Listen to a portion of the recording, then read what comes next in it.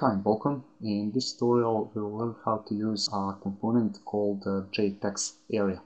And JTextArea is similar to JTextField, but with a few differences. And one of those differences is that JTextArea is reserved for entrance of a larger amount of text. So let's create a new class to show you how JTextArea works. And I'll name my class TextArea. Okay. Delete these. Let's create a JFrame object as a top-level container.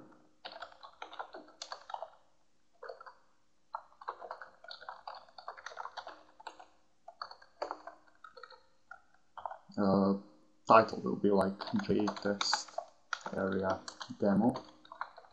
Now let's create our JTextArea. TextArea. JTextArea. Also, let's import JTextArea from JavaX Swing. As a first argument, I can pass a text which will be displayed in our text area, and it will be like hello. It's optional. Second argument will be height in columns, and third argument will be width, also in columns. As a container for JTextArea, you should always use a JScrollPin, so you can scroll down your text.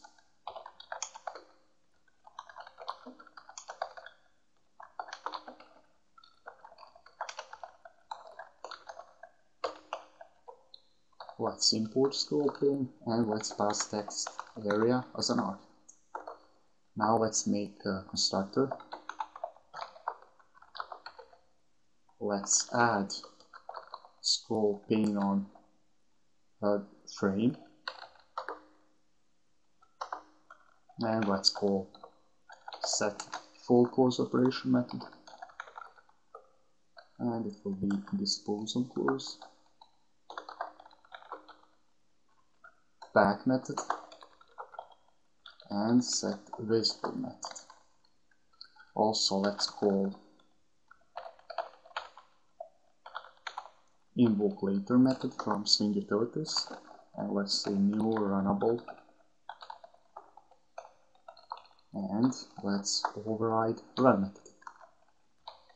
Here it's going to be new TextArea. Okay, let's run this to see what we have. And here it is, our JTextArea with this text inside.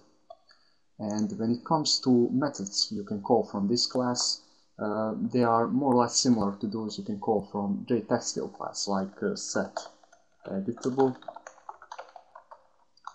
set enabled,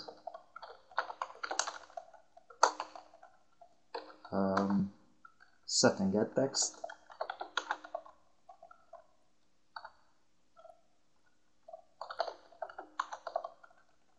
also you can call one method which doesn't exist in JTextField class, that's append method.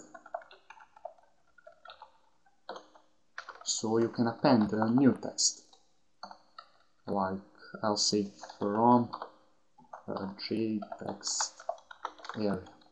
Okay, let's run this to see what we have.